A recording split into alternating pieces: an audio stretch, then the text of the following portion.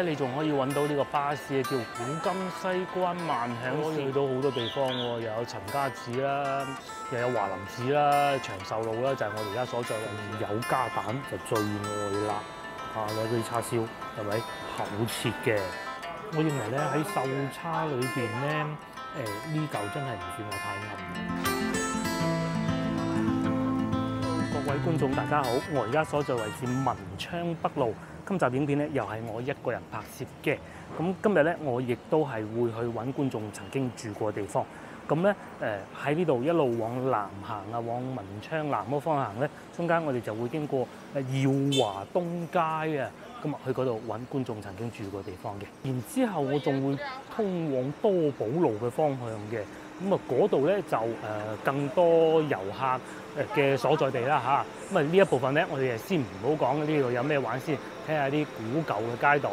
咁啊嚟呢度最近嘅地鐵站就係陳家祠地鐵站啦。咁啊經過土興巷就會到噶啦。我相信好多喺度住過嘅觀眾應該都唔會陌生啦。咁啊再嚟咧嗱，呢度幸福一巷，上次我哋都已經經過噶啦。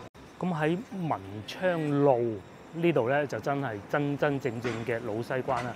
咁佢分咗南北兩段嘅，南咧就係可以去得到第十寶路啦嚇，咁啊嗰度就大家已經更加唔陌生啦。至於北邊咧就連接龍津路嘅，咁如果大家翻到嚟廣州遊玩嘅話，想睇下啲古舊嘅嘢喎，呢度就有不少啦。因為我咧就裏邊嗰啲人唔識，喺門口望下都得。譬如話面前呢啲上門收購酸枝台椅咧，睇下人唔好講你走嗱。好老實講，佢唔係便利店啊嚇。老實講啊，你話一日有幾多人買啊？真係冇乜嘅。咁啊，你入去睇鑑賞下係不妨嘅。咁應該嚟講咧，一個呢度比較多，一個南華西都係會比較多嘅，比較集中嘅，全部都係啲老師傅喺度坐鎮嘅。咁啊，有啲咧就可能師傅出咗去收嘢啦嚇，都唔出奇噶。我應該喺結婚之前啊，咁啊屋企裝修即係10幾年前啦。當時咧屋企啊有一張好舊嘅酸枝凳，掖下，即係要隨時冧嗰種嘅。咁啊係阿嫲嗰個年代留落嚟嘅。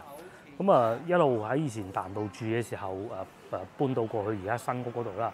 咁啊裝修，老豆話不如試下去揾人整啦，咁就喺呢度揾嘅，但係至於邊間鋪我梗唔記得啦。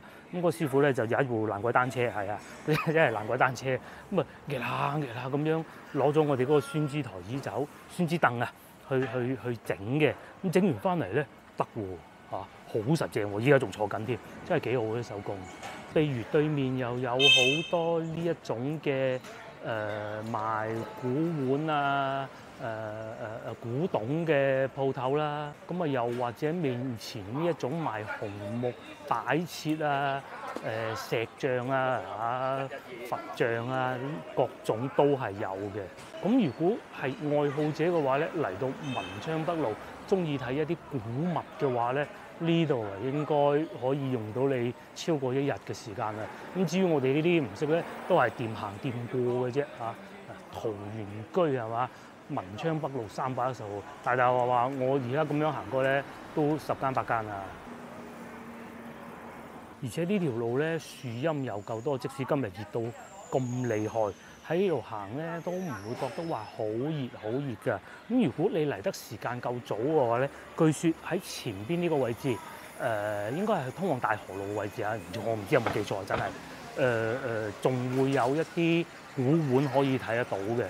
嗱，好似面前呢啲咁啊，東藝齋啦，裏邊係賣啲石像嘅。前邊呢度咧叫文昌陶瓷玉石工藝市場。據說咧嗰陣大河路啊，點解叫大河啊？據說嘅咋，我真係唔知係咪啊。咁咧就真係有條河，聽講話啊。咁啊整路嘅時候咧，就揾到好多好嘢出嚟嘅。咁啊係咪咧？有冇觀眾話到俾我聽啊？咁啊與此同時咧。嗱譬如面前呢一度啊嘛，有啲新少少嘅大樓，下邊咧全部都係呢啲賣紅木啊、擺設啊各種嘅鋪頭啊，好多噶。嗱，譬如面前呢度咁，只不過我唔識，咁就費事過去獻醜啦，係咪？如果繼續往前行多大概5-6分鐘左右咧，咁就可以去得到耀華東街噶啦。咁啊呢度除咗一啲啱先我哋見到紅木嗰啲之外咧，仲會有個地方應該喺前邊嗰度㗎嚇，行入去係賣嗰啲飾物啊各種嘅，咁啊工藝城啊元邦工藝城冇錯啦，咁啊都好多嘢睇嘅。因為咧呢度就真正老西關啦，文昌路仲唔係老西關係嘛？咁啊再嚟咧喺前邊少少行多5-6分鐘到啦，仲有一個醫院啊，叫做荔灣區骨傷科醫院，亦都係對於治療一啲骨傷、骨科啊或者肌肉方面嘅事情咧，都係好有心得，同埋佢唔會好貴，而且裏邊咧有得做理療嘅，都唔貴嘅，10零20蚊咁樣樣。咁啊喺度啊醫生咧同你針灸啊，我去過一次啊，當時扭親條頸，一針完搞掂，即係仲快過打針啊，幾好㗎！呢度咧連呢啲街巷啊都係整到咁有特色㗎。咁至於呢度咧就係先頭我提及嘅骨科醫院啦，荔灣區骨科醫院、骨傷科醫院啊。咁啊，我仲記得當時咧幫我診療嗰個醫生好似姓郭嘅，好後生咧。通常骨科醫院咧，骨科嘅醫生咧，佢都係會比較後生嘅，可能要幫啲病患做下理療啊咁。咁依家就係去門口掛號就得㗎啦，應該就喺呢個位置，我唔係好記得啦。咁啊，冇呢度入去啦嚇。咁繼續往前行咧，就應該差唔多到觀眾要揾嘅地方㗎啦。嗱，冇錯啦，斜對面啊就係玉石工藝街啦。咁啊就係我先頭所講啊，賣嗰啲小飾物啊，嘅地方啊，通往係可以去到大河路嘅。不過咧，即係西關嗰啲路咧，你唔係住喺呢度咧，係永遠都會蕩失路嘅。咁啊，兜轉唔知點樣兜下，就去得到㗎啦。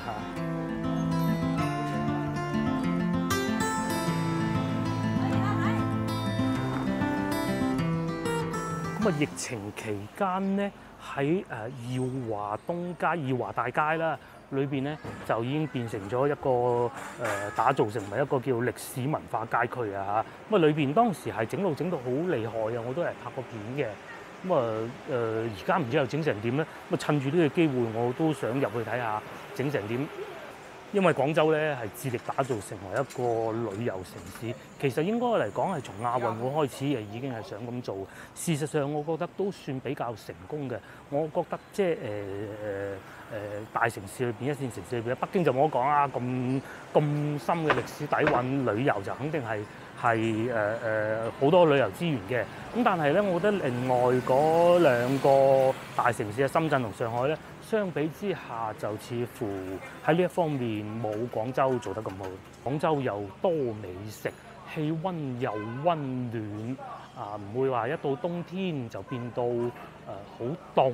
咁啊又有對面呢一家西關恒記婆婆麵，呢個咧，如果大家翻到嚟真係一定要試嘅。即係我覺得係你話係咪最殘最舊嗰啲門面肉酸啊？我真係會用呢個字嚟形容咧，係有米芝蓮稱號嘅，而且我見到有3塊添，係啊，2塊定3塊，我睇得唔係好清楚啊。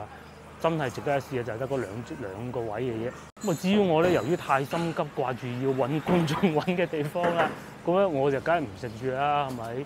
應該喺前邊就行得到過去嘅。咁同埋呢度附近咧，有個地鐵站，華林寺地鐵站，喺度行過去亦都係好近嘅啫。觀眾要揾嘅地方應該就喺呢度入去啦。不過就算唔係呢個入口咧，都相差無幾㗎啦。觀眾要揾嘅係46號。咁啊，我哋面前呢度見到咧就耀華大街啦。即使呢啲住戶咧，佢哋用緊咧都係呢啲趟木籠屋㗎，而且咧唔係淨係得1、2間啊，好多都係嘅。呢間嘢算新淨裝修過嘅。譬如好似呢一個咁，門口咧你貼咗呢塊牌咧，耀華大街歷史建築物咧，好多嘢你就唔改動得㗎啦嚇，包括呢個門口亦都係啦，包括上邊嗰啲陽台亦都係咧，你最多擺盆花喺度嘅啫。即使上邊呢啲咧重新翻新過嘅咧，都係咁古色古香嘅。包括呢度亦都係。咁啊呢度咧就係大名鼎鼎，而家唔入得去黃俊英藝術館啦。咁好似喺疫情期間咧，佢係重新裝修過嘅，但係可能未對外開放啦嚇。就係呢度啦，粵語相聲發展基金會對於粵語保育咧，黃俊英先生梗係不遺餘力啦嚇，太多關於佢同粵語嘅古仔啦嚇。包括呢啲咁普通嘅咧，呢啲都勉強算得上滿洲窗嘅，我認為都唔係好算，但係佢嘅顏色就比較單一嘅，唔係大戶人家，但係木製嘅。好似呢啲咁又係門口掛衫。整個衫架咁喺度晾下衫，全部都係有居民住㗎，唔係話嗰啲打扮到旅遊區嗰種感覺嘅。咁地下咧，大家再睇下，我經常講荔灣區有呢一度做得好就係要使好多錢㗎，起翻啲地磚佢，重新修整過，擺翻上去，仲係用青石磚。都係呢個方向嘅，因為我啱先睇過啦，我背後咧就係耀華西。咁我哋繼續往下，呢度都仲係寫住耀華西街嘅。咁行下再講6號，咁有西嘅有東㗎啦，應該好容易揾嘅啫。但係只不過咧就有部分路就已經整好咗，但係亦都有好大部分嘅路咧仲喺度整緊嘅。譬如面前咁樣啦。咁當然啦，老城區咧都會有高樓大廈，都會有高嘅住宅樓嘅，譬如面前呢一棟咁啦。我唔記得佢叫咩名啊，椰城角，好似唔係呢個方向。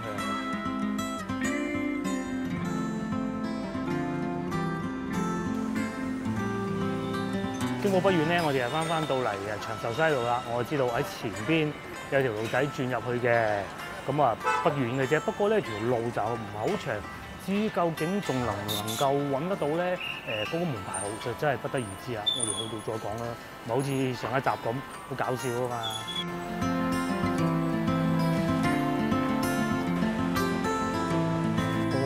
就係呢度啦，就係我先頭所講嗰個賣嗰啲首飾啊、玉石嘅地方啊。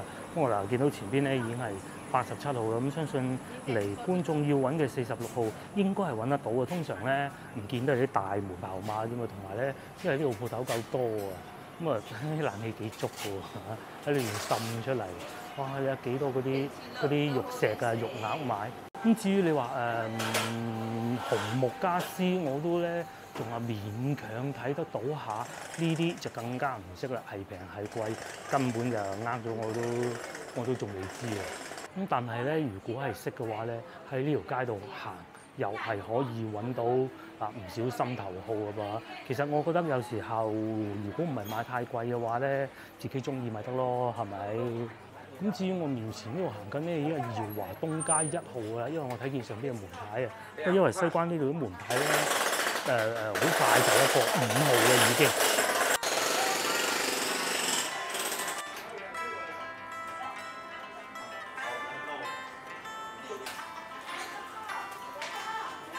好啦，經過不遠咧，我嚟到呢度啊，已經係31號啦。咁我會繼續往前行嘅，希望可以順利揾得到啦。我見到前邊咧變咗分岔路喎，咁我嘗試一下往左轉。不過咧呢度都係一啲賣玉石嘅地方啦，同先頭見到嘅係一樣嘅。應該轉右先啱，因為咧喺我呢邊已經係44號，咁47號應該係附近呢幾間屋嘅啫，但係我見到門牌又叫做田寮古道喎，咁點辦咧？呢度已經係44號啦，咁會唔會47號係呢邊咧？嗰度又寫住呢個田寮古道嘅噃，係啊，真係咁得意嘅咧，又會呢度已經係田寮古道嚟㗎啦。咁既然都嚟到，我嘗試一下往前邊行少少先或者會有變化咧，係咪？我終於咧喺萬能嘅手提電話上邊咧就揾到廣州市荔灣區耀華東街47號。咁原來咧先頭我錯過咗啊！咁我嘗試下行翻轉頭就係呢度啦，重新行翻轉頭應該可以揾得到嘅。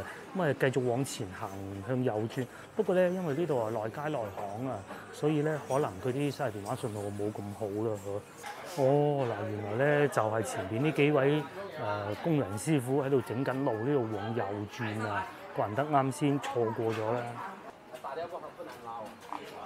希望今次正確啦嚇，睇下門牌號碼先。不過呢度睇唔到門牌號碼喎，咁我估應該係前少少左邊嗰間屋嘅。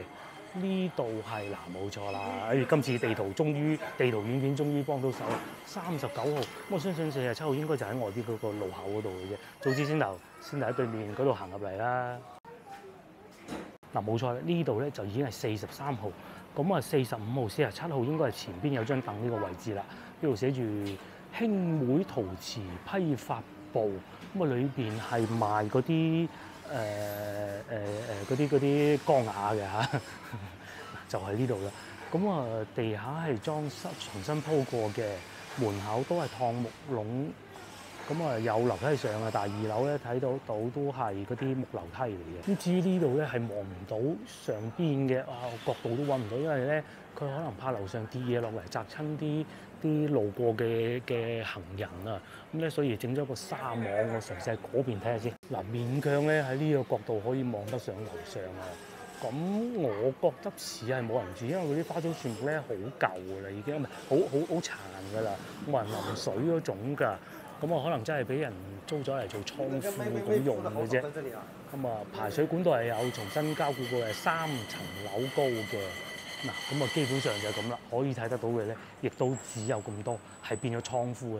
就正如我以前嗰啲影片所講咧，都係好多地方咧都係出租嚟用嚟做倉庫。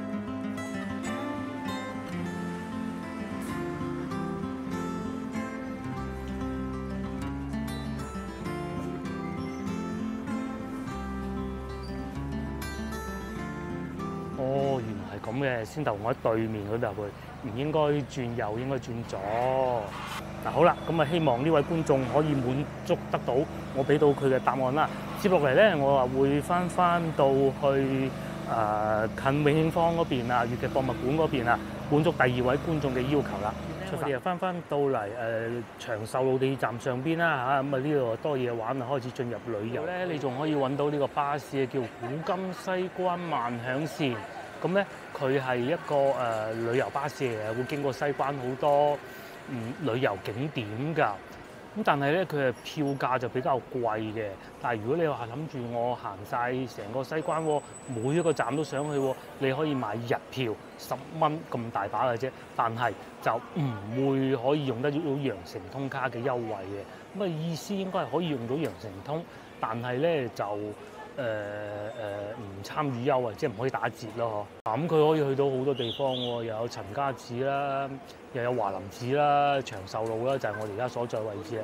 咁啊，市三宮、荔灣博物館、永慶坊、漁坊地鐵站、鐵路博物館，係啦，成個西關你都可以玩勻咁滯啦。咁啊，同埋10分鐘就會有一班車㗎啦。咁只要你喺地鐵站出嚟，咁啊你就可以喺度等車咯。咁啊當然面前呢個唔係啊，呢個6號車嚟嘅。話說咧，我哋而家所在位置就係多寶路啦嚇。咁啊前邊咧就係長壽路地鐵站，而家面前呢條路咧就已經整好咗啦。咁啊其實我想講嘅係咩咧？我就係呢度有個酒店咧可以推介俾大家嘅。嗱，大家一轉個鏡頭嚟已經見到啦，前面嘅希岸酒店啊。咁以前咧多寶路呢度咧仲整緊路咧，其實就唔係太好行嘅，不過疫情期間冇乜遊客啦嚇。但係而家整好咗路咧，地鐵站出嚟咧，咁樣慢慢行過去都唔係好麻煩嘅啫喎。嗱，就係呢一個啦。咁佢嘅價格咧非常相宜嘅啫喎。而家係旅遊旺季啊嚇，呢個係最平嘅房間啊，譬如呢一個咁大床房292蚊。大家記住，而家係旅遊最旺嘅時候啦，因為放暑假嘛嚇，咁啊即係再貴少少，冇早餐有窗418蚊咧，就係咁樣行咗幾步就已經見到啦。希岸酒店喺呢度過去永慶坊超級方便，喺呢度過去地鐵站亦都係超級方便。咁啊路上咧亦都唔會話有好多好難行嘅路啦嚇，條路咁闊係咪？咁啊老城區西關幾好啊，可以考慮下。嗱喺對面呢條路一穿過去咧，就已經係逢源路㗎啦。如果你哋好中意踎喺街邊食碗牛丸河粉嘅話咧，行到路尾就有㗎啦。日月連啊，甚至乎呢個大眾麵館咧，其實都幾好㗎，係啊，真係幾好㗎。咁啊，對面仲有西關麵家呢一帶咧，都係會有好多有新也有舊比較好比較老字號嘅小食店嘅。包括呢一個咧，我亦都試過，真係唔錯，價錢又唔貴。咁至於我哋要去嘅地方咧，就喺前邊啦。廢話少講，快啲去揾埋先。咁啊，非常幸運地咧，其實我已經揾到39號啦。觀眾要揾嘅係3號，咁啊應該唔係好難嘅。如果識路嘅話嚇，不過而家整緊路啊，另當別論啦嚇。其實如果識路咧，喺呢度行過去永慶坊咧，亦都係好方便嘅啫嚇。真係穿過啲巷仔嚟到咯。不過都係嗰句，而家呢度整緊路啊，最好唔好啦嚇。3號嗱，由於整緊路啊，可能會有一啲阻滯。咁啊，面前呢度咧已經係叫寶慶新中藥㗎啦，佢哋呢度應該係做緊一啲危樓嘅加固工程㗎。咁啊嗱，呢度睇見已經係21號啦。咁我行翻過嚟呢度睇下，揾唔揾得到？會唔會又冇咗嗰個門牌號碼咧？嚟到呢度就知㗎。哦，唔係喎，嚟到呢度又好似唔係好啱喎嚇。嗰啲門牌號碼咧又冇晒喎。至於面前咧呢棟大廈又會唔會以前嘅寶慶中藥咧嚇？因為佢改咗名啊，寶慶新中藥、寶慶中藥，咁不足為奇啊嚇！我哋行埋去前邊呢個位置睇一睇佢。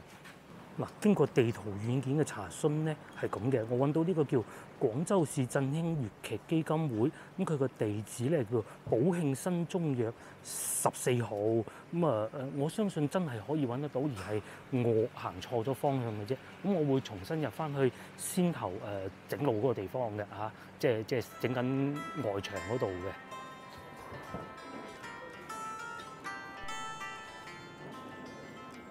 嗱好啦，我再睇過啦，真係揾唔到，原來39號咧係叫寶慶大押嘅舊址啊，即係嗱我後邊呢一度啦嚇。咁咧呢度咧已經越行就越遠離細嘅門牌號㗎啦。因為咧嗱呢度已經見到啦，上邊寫住寶慶市，咁就唔啱嘅。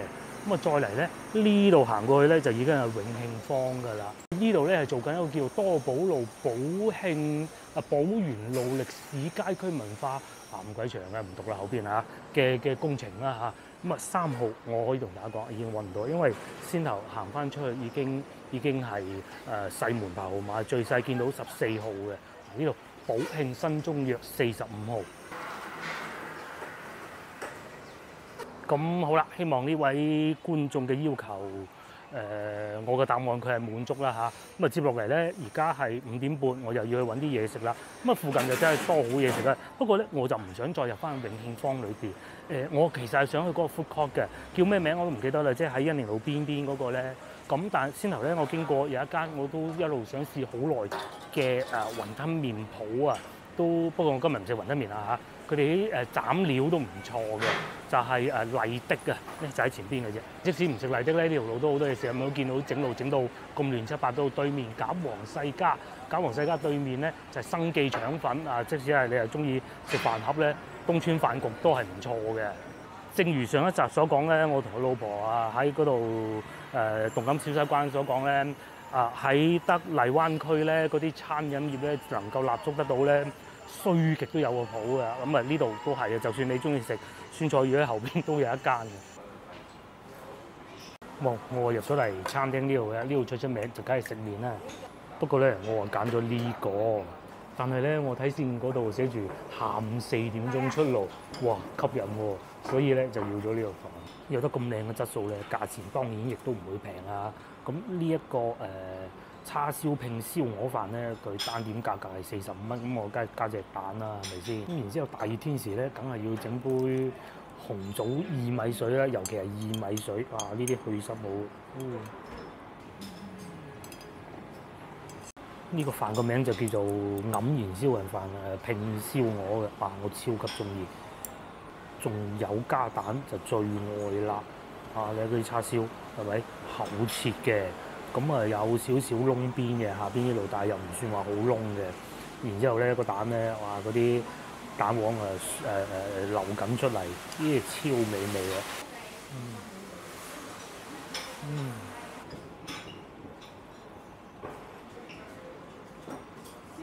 呢啲咧就係厚切嘅叉燒，其實我自己中意薄啲嘅，咁啊厚有厚好食㗎，好香嘅肉味。嗰種咧麥芽糖嘅味道，佢又唔會話太多，好似係搭住啊甜嗰頭嗰種感覺嘅，又唔會嘅。而且咧，大家睇下佢係呢一種叉燒嚟嘅，有肥有瘦，又分開兩嚿，佢唔係成嚿過嘅。最好食過嘅黯然銷魂飯就係以前喺大學門口嗰個食堂啦。跟住咧真係到呢度。我認為咧喺瘦叉裏邊咧，呢嚿真係唔算話太暗嘅。仲有好多識食嘅客人過嚟打包叉燒同燒鵝。一定咧要配合埋少少雞蛋，咁難鴨咧，同埋叉燒等落口。哇！佢啲蛋漿咧搭住你個口嘅喎，黏住嘅喎，但係咧又唔會黐住嗰種好奇妙嘅感覺嚟嘅。再加埋一件厚軟叉燒。咁如果我認為我揀個部位咧再瘦啲就好啦。原來咧係可以揀肥瘦嘅。喺呢個口度一路咬咧，嗰啲肉香味啊，哇！再飲啖薏米水，怪唔得賣得咁貴。咁其實都唔係好貴嘅，單點唔叫嘢食都係45蚊嘅啫嚇。我覺得咧雞蛋咧，如果再冇咁熟就更加完美啊！雖然而家都已經算好好，不過有時候太唔熟咧，又怕對健康有負擔嘅啫。叉燒咧俾我食晒啦，啲菜心咧都係切到齊輯輯嘅喎，幾好喎。接落嚟就到燒鵝啦。燒鵝咧佢係有個汁嘅，倒晒落去啦，係咪先？燒鵝汁餸飯就完美啦，係嘛？咁佢又係呢啲嘅燒鵝係切到咁薄嘅，佢又唔話同去到順德嗰啲風味嘅，佢真係一啲都唔肥啊！大家睇下呢度係咪？佢應該揀咗唔係好肥嘅鵝，而唔係話阿師傅用刀工將裏邊嗰啲肥切出嚟啊！以我孤陋寡聞嘅飲食知識，咁唔肥就健康啲啦。咁唔肥咧就冇去到順德嗰啲食到咁香口咁啊！但係如果作為食一個大餐嘅話咧，梗係要香口。但係如果你話家常便飯咁咧，其實呢啲都幾好。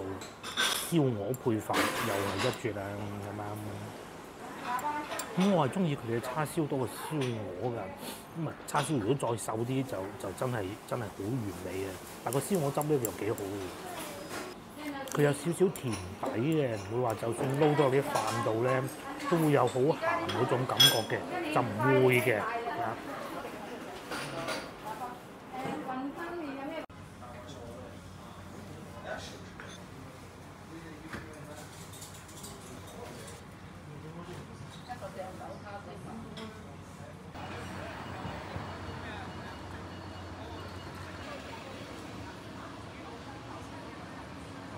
嗱，我食飽飽，大家睇上嗰一點咧。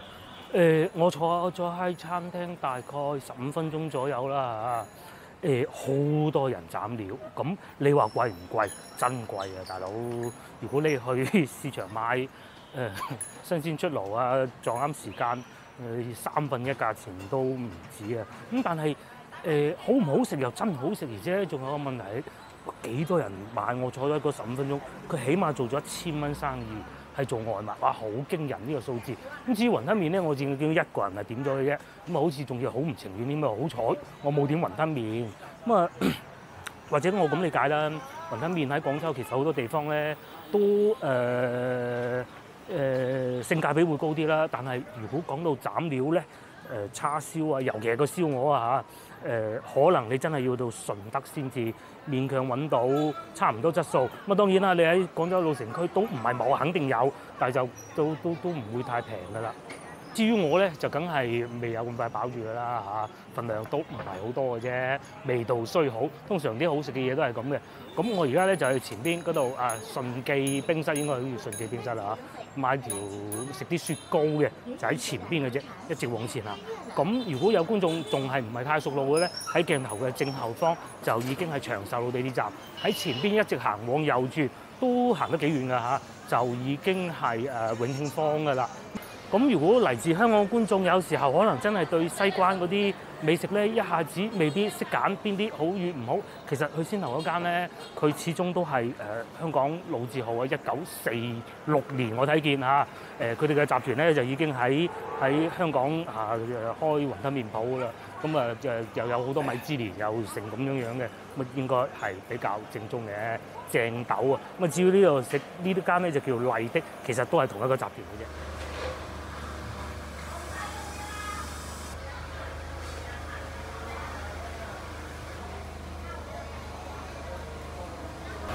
咁嗱，我嘅嘢食就到咗啦。係雙色雪糕18蚊，牛奶味同埋香橙味，咁招牌嘢啦。不過少少問題咧，就外邊整緊到，哇嘈到癲咗咁，唉。咁但係咧，即便如此啊，都係好多遊客喎。呢啲咧就係我哋細個食嘅雪糕嘅狀態啦。佢開始有少肉嘅，同埋一定要係呢一種落得唔係太多水嘅，咁樣咧先至最好食嘅。溝得水多咧就會好多冰渣，即係你去嗰個乜好平嗰個咧，我都食過啦，裏邊有一半都係冰渣嚟嘅。呢啲咧絕對唔會，哇夠晒味，超濃牛奶味。咁我快啲食完再帶大家喺附近行下，因為外邊真係好嘈。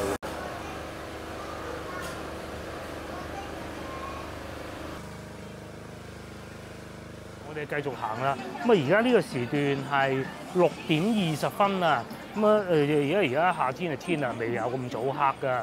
咁大家睇下寶華路呢度啊。曾經有一段時間其實同疫情都冇關係嘅，疫情梗係更差啦。寶華路咧係變到好冷清嘅。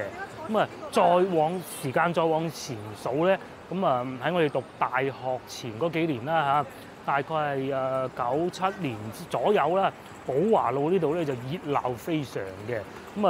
前邊十號路而家已經式微啦但係咧寶華路呢度同埋多寶路咧，嗰啲食店就反而越嚟越多嘅。